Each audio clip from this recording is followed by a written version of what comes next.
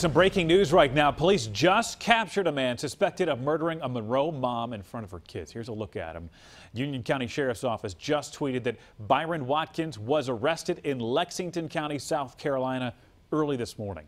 Dozens of officers surrounded a home on Winterberry Lane in Lancaster County yesterday. That was in a desperate manhunt for him.